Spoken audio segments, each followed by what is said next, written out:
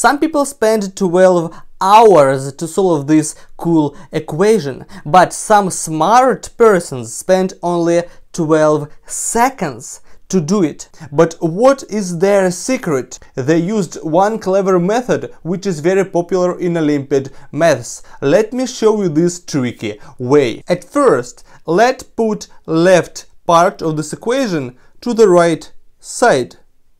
It's easy.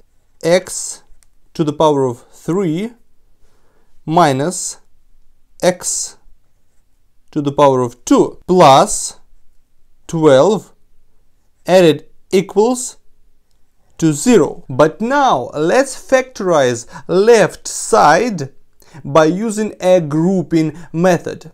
To use this method we have to percent 12, like sum of two natural numbers, like 12 equals to 6 plus 6, or 12 equals to 7 plus 5, and some other. But let's try to write 12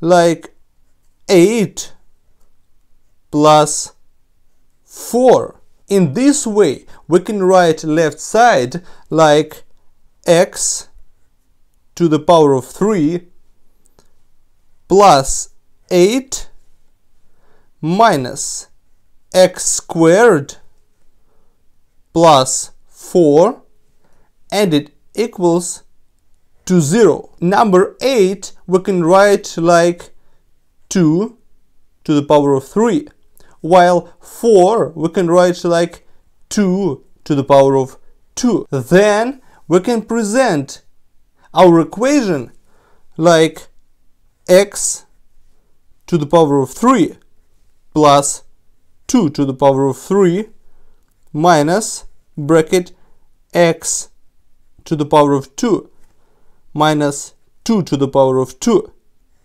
and it equals to 0. There is sum of cubes, and here it is difference of squares, and their basic formulas we can write like a to the power of 3 plus b to the power of 3 equals to bracket a plus b times a squared minus a times b plus b squared. This is sum of cubes, but difference of squares we can also write like bracket a minus b times a plus b.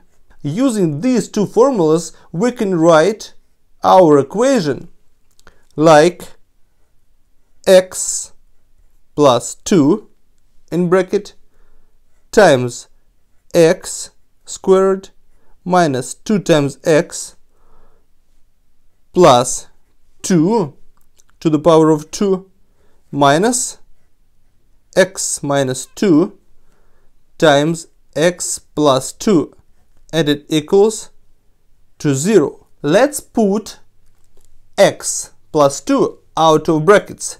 Then we have x plus 2 in brackets times x squared minus 2 times x